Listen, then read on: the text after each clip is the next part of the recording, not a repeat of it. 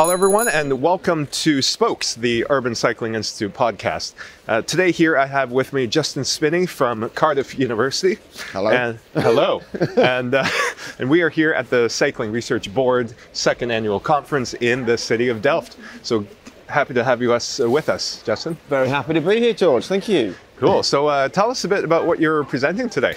Okay, so presentation today, well actually tomorrow, is going to be on some work that my colleague Wenny Lin at National Taipei University have been doing on public bike share in Shanghai, and which has really led us to we've been looking at dockless public bike share there, and it's really kind of led us to looking at data of all things. When we started the project, it wasn't what we thought we'd be looking at, but we've been looking at how, as a form of surveillance capitalism, effectively, the likes of Mobike and Ofo are taking our data, our behavioural surplus, as Zuboff calls it, and turning that into predictive products, whether that be transport models or selling to advertisers or finance companies, because it tells them something extra about us and our habits, likes, dislikes, and those kind of things. So it's really kind of an investigative, exploratory piece of research, just looking at how the humble bicycle as a vehicle has become a vehicle for harvesting of our data effectively. So tying cycling into these other kind of economies, things like the data economy. So yeah, that's it. Wow. And so in this research, who's doing the selling and who's doing the buying, and what's problematic about the current situation? Well, this is the thing, and you know, it's partly a descriptive piece of research in some ways. So I'm just trying not to crash. It's part of the show, okay. It's partly a descriptive piece of research in the sense of we're not saying this necessarily will come to pass. It may be that the likes of Mobike and Ofo and these other companies won't be able to monetize their data. And so one of the scenarios is that they just go under. They can't make money out of their business model, as it were. But, you know, we're more interested in the sort of governance implications of it. The fact is that maybe it was before... Make a right. Perhaps before it was the municipality who owned that transport data and could make that model of cyclist behaviour, whereas now that's now owned by a private company, and so they'll be selling that to the city. So partly it's about rights to ownership and governance of data, but also in terms of us as citizens. You know, we hire that bike, we get a service, but there's no real transparency about what data is being collected on us, who it's going to, how it's going to be used, as it were. So we're just kind of trying to ask those kind of questions, really. Yeah. Here we're coming up to a construction site, so they still take care of the bikes generally when they do construction, and then we'll take a bit of a route back into the city centre, give our viewers a nice look into the historic centre of Delft. Cool. So we'll make a right up here, and I want to also talk to you a bit about your paper in 2011, Meaning Methods, and where you write about video ethnography. Yeah, sure. And you really pioneered it back in the days when you had to use a handy cam, right? And you had to really rig up something very specific, and that was before the era of GoPro. So how complicated was that piece of research? Firstly, hats off to you, George. You've kind of taken it forward, and you're having seen you set this up, you're the total pro. So, yeah, I feel like a bit of a dinosaur now when we actually think about it in the days before the GoPro. Definitely says something. But, yeah, you know, it's funny because, like so much research, it's kind of contingent. It never seemed in any way innovative, and you know, like a lot of things, wasn't necessarily completely thought through. I had this mission, this idea that I wanted to try and get to the experience of cycling. And so I was just trying different ways of kind of doing this and seeing what each method gave me and what it didn't. And I tried cycling around London, talking to cyclists. That turned out that was probably not going to end well. So we kind of ditched that. And I mean, it says something as a method. Yeah. You know, the brokenness of that and the kind of fraughtness of it says something about cycling in London at the time as a method. But yeah, we ended up on this idea. Okay, we'll film the journey, and then we'll play that journey back, and we'll be able to, you know, talk about that in a kind of in a safer interview context, and what that kind of might, you know, offer us, really. Right, because what we're doing right here would not be at all possible in London. We'd get honked at. You'd probably be, you know, passing really close to buses this is the and thing, stuff. I'm new to this town. Yeah. This is kind of day two in this town. But already I feel like I can do this on a bike that I'm quite familiar with. It's got no proper brakes, you know. But I'm not fearing for my life, and I can talk. I've got enough bandwidth in my head to kind of think a bit on my feet and talk to you. So yeah, it is a completely different thing. That, as you say, could we just go into London and do this even now? I don't think so. You know, London's a different place from what it was 15 years ago in some ways when I was doing my PhD research there. But I'm pretty sure we can do this.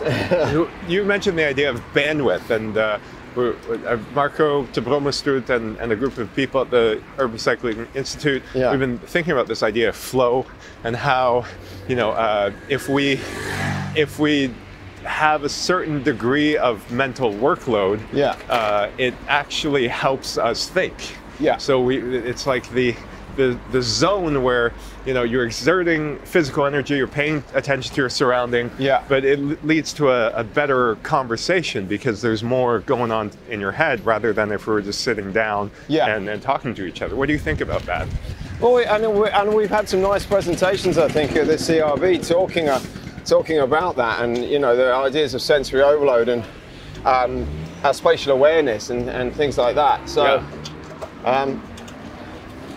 you know, I think there is definitely a lot to be said for it. I think one of the things we have to be careful of, and it's easy to fall into a trap of when we're using things like video or doing anything, in fact, that we end up focusing on the key events, those things that really stand out to people and they really kind of remember.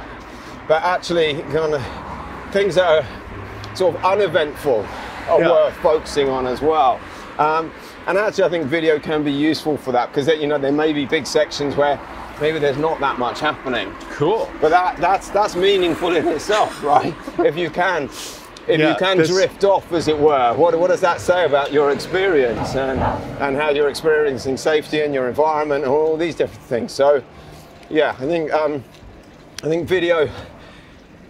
You know, and again, it becomes about your focus. If you become too focused on events, as it were, then same with any method, but video might lead us down that path a bit more if we're not careful, because of the sort of visuality of the event, you know. Yeah, and when I do my interviews with my participants from the ride along research, you know, that I always ask them, like, come on, 1 to 10, how is the infrastructure?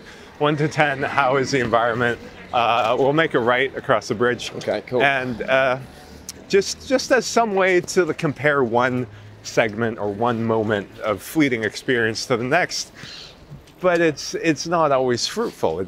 Even trying to put this experience in terms of a momentary number, even when I give the instruction of, like, let's say, for example, past 400 meters on a scale of 1 to 10, how was the infrastructure? Right, 1 yes, to 10? yeah. I mean, and that, you know, I think that, you know, we've passed through so much in the last 400 meters that I couldn't tell you. Yeah. You know, what it was. It certainly wasn't particularly fraught. It was probably a bit more fraught because I'm trying to think about what I'm saying as well, you know, in a way that we wouldn't normally. But yeah, I think that's a problem with some of those kind of audit tools that you have out there, that it says, you know, what was the last 400 meters like, and actually it was so varied that you couldn't really say anything. Perhaps the video allows us to remember that a bit more and sort of break that down. When you did your ethnographic study in the UK, you did the interviews afterwards, right? And there was no... Did you record the ride at all? What was the relationship between during the ride and after the ride? Yeah, so I mean, with each participant, I first started by you know, just getting a bit of familiarity, establishing a rapport, just talking about them and a kind of cycling biography in a way. And then with How long did that take, the establishing rapport so that thing? was usually just kind of a couple of hours, you know, very leisurely. Oh, I didn't have that, though. Chat. Okay, I just went like, boom, right in. Yeah, well, perhaps that was more important in some ways in a London context, because there are more cyclists than there are people that just use bikes, as it were. So, you know, it was more of an identity that had been consciously taken on. So it was looking at where, you know, how cyclists, being a cyclist, had come to feature in their lives in some ways. So maybe that's why that was a bit more important, I think. Yeah, and then the rides themselves, I tried to film 3 rides with each participant. That is in depth. Yeah, well, it was. And you know, but at the time, this is a note for everyone doing a PhD. Yeah, I certainly had that paranoia that there's never enough data. I must gather more data. So I ended up with, I think, you know, 20 participants trying to do three rides with each one, as well as all those interviews with the planners and the engineers and the activists, you know. So I ended up with way too much, I think. Yeah. And I think that's interesting. Before you set out, my supervisor actually like sat down with me and was like, okay, wait, but if we do the calculations, you said you're going to do 20 at 3 rides per person. You do the math, and then you do the math on the transcription, and you can really get yourself into a hole. Oh, right? I mean, the transcription was a hole for sure. You know, that was towards the end of that couldn't end soon enough, really. Yeah. But again, you know, that's always a valuable exercise, the transcription, doing that yourself. Here. All right. Yeah. This conference here, this year is in Delft, second annual conference. How is this experience different from last year in Amsterdam, especially in relation to, you know, the physical location that we're in? I mean, so I have been to Delft before. It was about 10 or so years ago. But I couldn't really remember any of it. I just remembered it was nice. Compared to Amsterdam, the physical situation, I think it's a calmer version of Amsterdam. You know, it's smaller, it's calmer. It's still got its bike rush hour, and I still think you have to... what time is it? Is it rush hour? No, it is now 3:40. So no, it is not rush hour right now. Maybe into the semi-rush hour. But Amsterdam, when I was there last year, that was my first time there, and that felt like you kind of had to have a decent level of local knowledge, you know, about what was kind of expected of you as a cyclist. Just because there was so many people, the kind of margin for error was that much less, you know. If you know, start acting like a tourist. Whereas here, it feels a little more, you know, okay, I can make a few mistakes and there's more margin for error. I can probably get away with that. I've already, I crashed into a few things already. Yeah. Slowly, obviously. Me, not so slowly. And I want to kind of talk about the future of cycling research, because we just had a session where, you know, we really talked about whether, you know, this idea of cycling research is overproduced. Yeah. But then we got the counter argument that, like, well, you know, automobile research is really where it's overproduced, right? And where the capital and the budget is being spent on. Yeah. So I don't know if you have a take on how we should proceed as academics in the field of cycling. No, I mean, there is no one take there. I think everyone has their own interest that they're pursuing. I mean, I think Samuel was right when he hit on that idea of institutions, and maybe, you know, we know a lot of what we need to do. It's a lot of what we need to ask is, why can't we implement it? You know, why can't we make it happen in these contexts? And again, we know some of the answers there, but that a lot of that is so context specific. The politics of it, you know, how do we activate citizens? How do we, you know, how do we promote cycling and smooth the path to creating, you know, cycling subjects, whilst at the same time, you know, slowly but carefully making that driving subject less slowly and carefully. Yeah, you know, because you know, you make dramatic shifts there, and and people get cross, you know, Yeah. and rightly so, because they're just trying to go about their social lives. We all are. Yeah, we all are. And, you know, if that becomes dramatically harder overnight, then people get cross, and it's that incremental nature of it is hard. We'll make it and right. People going right, yeah. People forget that in the kind of Dutch context, you know, you want to change your city to look like Delft in 5 years. Well, no, Delft taken a good 50 years and then some, you know. So we have to realise the incremental nature of that and create these roadmaps. So I think the political and the institutional is key there. And yeah, perhaps getting beyond some of this slightly more simplistic policy learning and policy transfer. Let's go way back in your life to when you got interested in the topic of cycling. You yourself raced or did an ethnographic study of road cyclists. Yeah, you know, I did a bit around then, because I think I was kind of, you know, I like a lot of people interested in cycling when I was younger. Dropped it in my teenage years, got a motorbike, picked it back up again, you know, a bit later on. And so I was very keen and started doing a bit of racing and stuff when I was 25.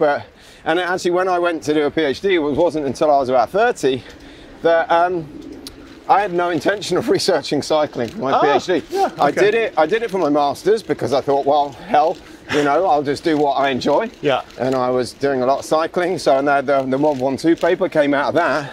But then after it, I wanted to focus on, I think it was the political economy of news media. Yeah. You know, but my supervisor, I think quite wisely, said, why don't you do cycling? Stick to what you know. Yeah, and I think he was right. I think he made a good call. Thanks, Phil. So that's how I've come to kind of be in the place that I am now, and I'm quite glad about it. You know, it is, as you probably know, George, it's a privileged position to be in. It is a very privileged position writing and to be researching about the thing that you like is it doesn't get much better. Wow. Do you think this cycling policy is going to get changed at all with the Brexit? Ooh. Oh no, there's too many things up in the air when you mention the B word. So I don't know. You know, the most optimistic version of myself says that the country could go in a really positive direction, but at the same time, I'm not sure that's going to happen. Yeah, I honestly, it's too hard to say what's going to happen with transport policy. My feeling is that we will just carry on doing much of the same, and that a lot of the positive influence from Europe will dry up, in the sense that some of those formal links will disappear. Some of the things that have made collaboration with Europe easier may dry up. It's not that we don't want to collaborate, and I think when most of us will still try and collaborate with our European and international partners, but it will just be that much harder to some extent.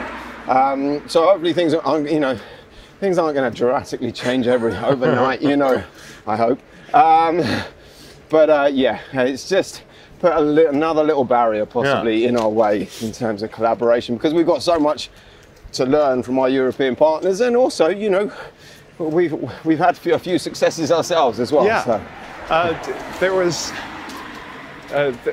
There was this study that I read, I think 2 weeks ago. I realized that the Great Britain isn't all that far behind the US in terms of obesity, especially childhood obesity. It is actually way up there. So, but then I looked at the urban form of most UK cities. They're quite historic. They got narrow roads, and it really puzzles me how a place that has such a different urban form than the US can then at the same time have such low rates of active transportation. I mean, because you might think, you know, you look at those narrow streets in Delft and you think, oh, automatically, okay, cars are going to go slowly and people are more likely to walk and cycle. Then you look at, you know, as you say, your average UK town, and lo and behold, narrow streets but higher speed limits and more cars, less walking and cycling. So how does this, how is this kind of played out? We have priority here, so we just keep going. We'll go left. We're getting into rush hour. So this is the main route from the university, basically, to the train station. And we'll get to kind of ride in the school of people. Start getting a bit busy. Any words for beginning researchers, people doing their PhDs, or even the late stages of their masters? Hopefully you're already doing what you enjoy and what interests you. So stick with that. I think with the cycling research in particular, try and stay engaged with central and local government policy. Even though that might be easier said than done. Yeah. Try and get in there, maintain your voice in those kind of circles. It's something I'm still working on, and it's quite sporadic. I think you're much better at that kind of stuff, George.